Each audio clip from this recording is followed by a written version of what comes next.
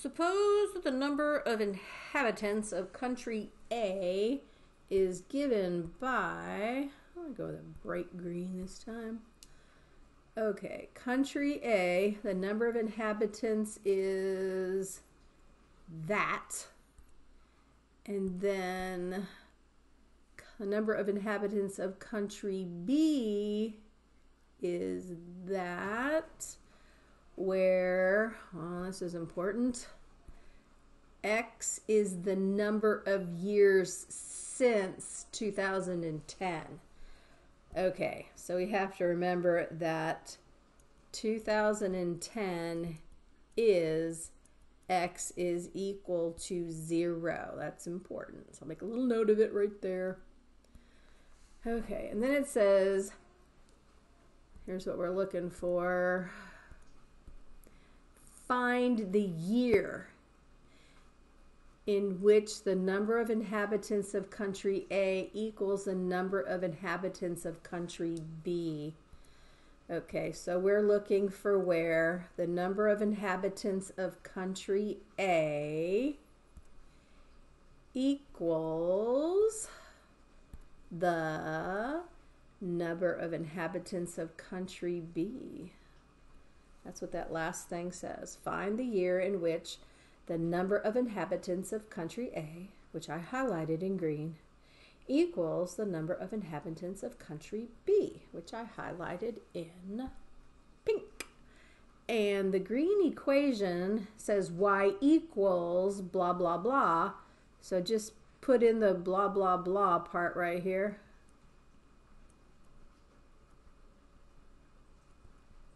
Don't worry about the word million. It'll work itself out. And then the pink one, which is country B, that is also given by y equals, but yada, yada, yada. So just put the yada, yada, yada right here.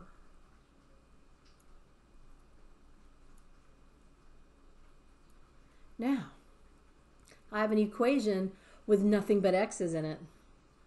So I can solve this for x, and then I would have to add it to 210, or 2010, to figure out what the correct year is, because 2010 is at 0. So again, you can graph it if you want and find that intersection point. You let the green one be y sub 1 and the pink one be y sub 2 and go through all of that. Or you can just solve it algebraically, which is the way I'm going to go on this. So I'm going to go with orange this time.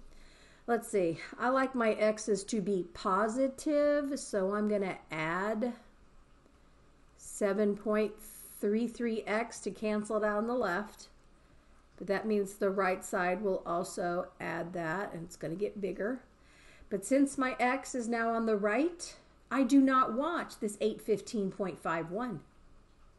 So I'm going to subtract his ass off. Cancel him out. But what you do one side, you got to do the other. So the other side's going to get that much smaller. And so now I'm going to take my 909.51 and subtract the 815.51. Wasn't that nice? The 0.51s cancel out. So I'm left with 94. And then 2.07 on the right side. You're going to add that to the 7.33, and we're looking at 9.4x. And then all I have to do to solve for x is divide by the 9.4. And when I do that, remember this is x, which is the number of years after 2010. So when I get an answer of x is equal to 10, I have to go back to the fact that it is after 2010. So I'm going to have to add 2010 to this so that my answer is the year 2020. Find the year in which the number of inhabitants, yep, the year is 2020. And what a great year that was. Ugh.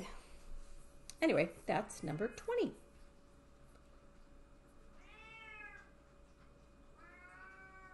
Yeah, that's my cat. She doesn't like math either. I don't know if you can hear her or not. Meow.